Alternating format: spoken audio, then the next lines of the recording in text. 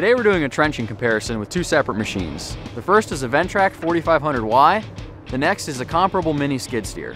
Each machine has a Kubota D902 engine, and they also weigh about the same. Mini skid steers are popular amongst contractors because they add a lot of versatility to their fleet. For those that aren't familiar with Ventrac, it can sometimes be easy to confuse it with more of a garden tractor.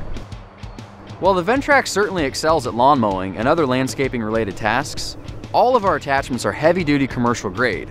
This means the ground engaging attachments are built to handle the types of jobs that would otherwise be reserved for compact track loaders like this, or even small skid steers. Today, each machine is going to trench to a depth of 36 inches and 100 feet in length to the orange cones.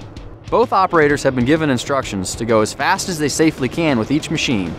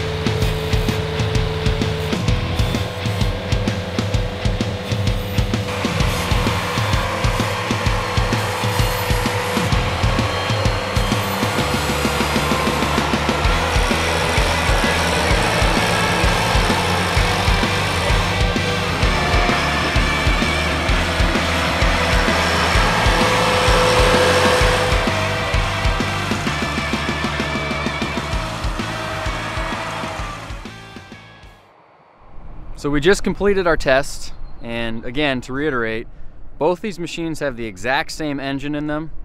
We were digging to the same depth, and they were both at full throttle the whole time, working as hard as they could. We ran them both at full throttle, but the chain speed is different because of the hydraulic flow versus the electric PTO clutch. That's why the mini skid steer takes more time than the Ventrac does. It's also at a price point that's slightly cheaper than a mini skid steer set up this way. If you like Ventrac comparison videos against other equipment, be sure to let us know in the comments and what else you want to see.